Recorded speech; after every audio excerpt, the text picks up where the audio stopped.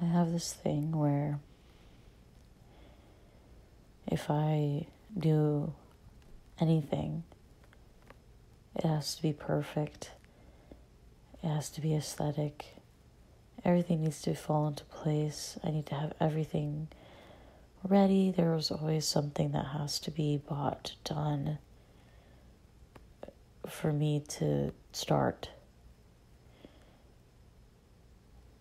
I waited months and months to start filming because I felt like my place wasn't aesthetic enough. Which honestly, it wasn't even that bad. It was pretty nice and aesthetic, I would think. But then I was like making excuses about how there's people around me and I don't feel comfortable. I didn't feel like I was in a safe space, which honestly is valid, but you could still find ways to do things and film things that I wanted, and I just didn't do it. And I just finished journaling, and I realized that it's better to start something and do something, even if I think it's mediocre, not enough, lazy, not very creative, whatever. It's better to do it, just do it, versus nothing at all, which I've felt like I've been doing for a while. Just going through the motions, letting life happen to me. And the excuses just have been piling high for months and months and months. Almost a year of excuses and just be frozen. But life keeps happening, even if my actions, even if I don't do anything. There's always more. There's always more that can be done, added, subtracted. There's always going to be more. And I just kept waiting and waiting and waiting for a perfect moment to arrive. The perfect moment is every moment. And when I romanticize the process, he was just talking about humble beginnings and just how, like, you have to start somewhere, and documenting that process, I just feel like that would be really beautiful to watch for myself and see how far I've come and where I'm going and where I am now. I keep myself at a high standard, a standard that doesn't exist, a standard that exists on social media only, the perfect everything. And I see the lives of other people and I want mine to look like that, and that's not even what theirs looks like. It's only a fraction of what theirs looks like. And so I'm trying to chase something that's not real, and no matter how many steps I go forward in my goals or what I think I need to do or want to do, I still want more. I still feel like there's more that could be done, or it didn't solve all my problems like I thought it would. And do I really want to showcase a perfect aesthetic, personality, everything, whatever, perfect everything, and then have people that watch me think that they have to do that as well and just continue the cycle? Don't think so. Also, I have allergies, so that's why I sound real clogged up.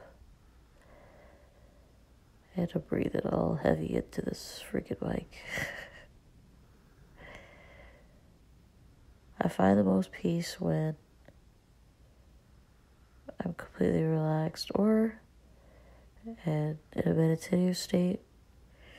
And that could be literally when I'm doing yoga or meditating, or it's when I'm just present and doing things with intention and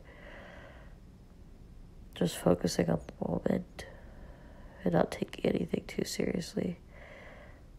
Those are the times where I feel the most at peace, and I don't question or criticize or whatever. I just exist, and it's just nice. It's not just nice, it just is.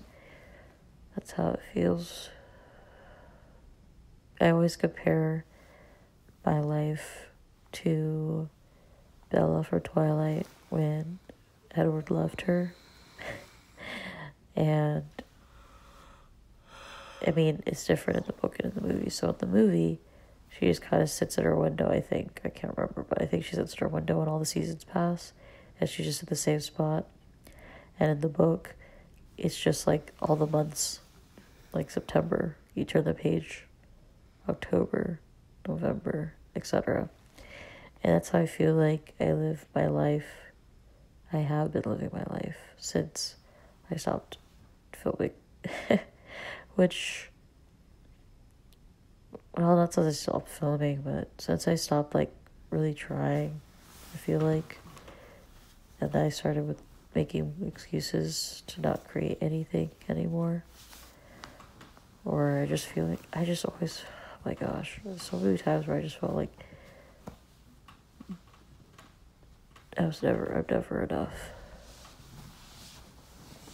And, you know, it's funny because the last video, I actually edited and I had it all ready, but I didn't like it and I got frustrated. And so I just stopped. But that's, ever since then, I just haven't made anything. And it's really sad. And then, I mean, yeah, I guess I was in a really bad place mentally. But I feel like creating things would have brought me joy. But, which I did eventually do that towards the end there. Tried to create some things, but it just was never enough. It's never enough. When I try to do stuff, or before I even try, I am hard on myself. And then when I do try, I just criticize myself as well. It's just a whole line of criticism throughout the whole thing. And I just been having this lingering feeling every day for so long. I'm like, oh, maybe I feel like I should just create something. I should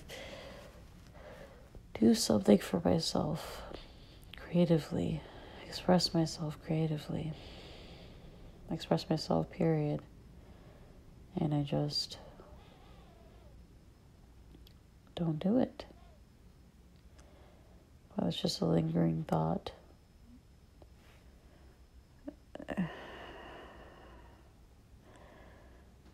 I think about a bunch of stuff before I decide if I'm going to create something or not.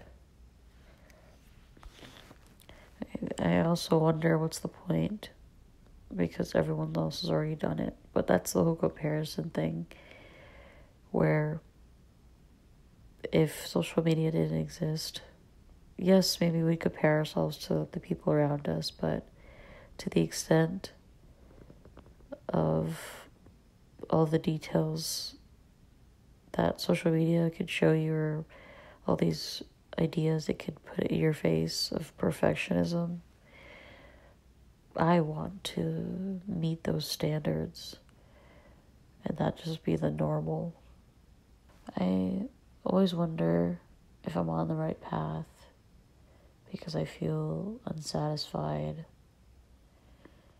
And I wonder if it's because I need a redirection or if I just need a change of perspective. And maybe it's both. Maybe it's a combination of both. And part of me feels like I just need to start accepting where I am, which is, I mean, that's true. That's always going to be true. I need to always be accepting of where I'm at. But when to know if I need a redirection because I'm just trying to chase a new thing to satisfy some hunger that is always there and will never go away. Or if I actually need a redirection because that's more aligned with who I am and what life I want to live. But then that's still the same thing as what I said before. Realigning the life I want to live. Is that real, or is that just something I'm imagining because I see other people living that life? Or I don't see people living that life and I want that. I know one thing is that I just want to be someone that, I guess, maybe I don't need to be an expert, but have a craft of my own, in my own way. Have a craft in my own way that I go to, that maybe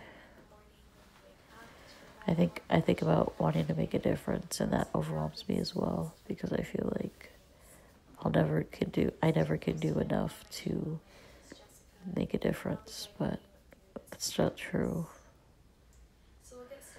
And I've seen it. I've done it before. I've done things in my life that impacted other people positively,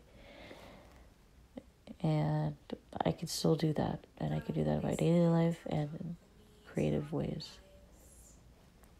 The person stopping me is myself throughout this whole process. But I'm here now and I'm trying. And that's all you can do. Your best. And meet myself wherever I'm at. And just stop trying to compare myself to other people and how they do things. And I think as long as I'm creating something, that's going to be enough for me. And if it's not, then we'll go from there. But right now, I know that's just what I need to do, at least for now.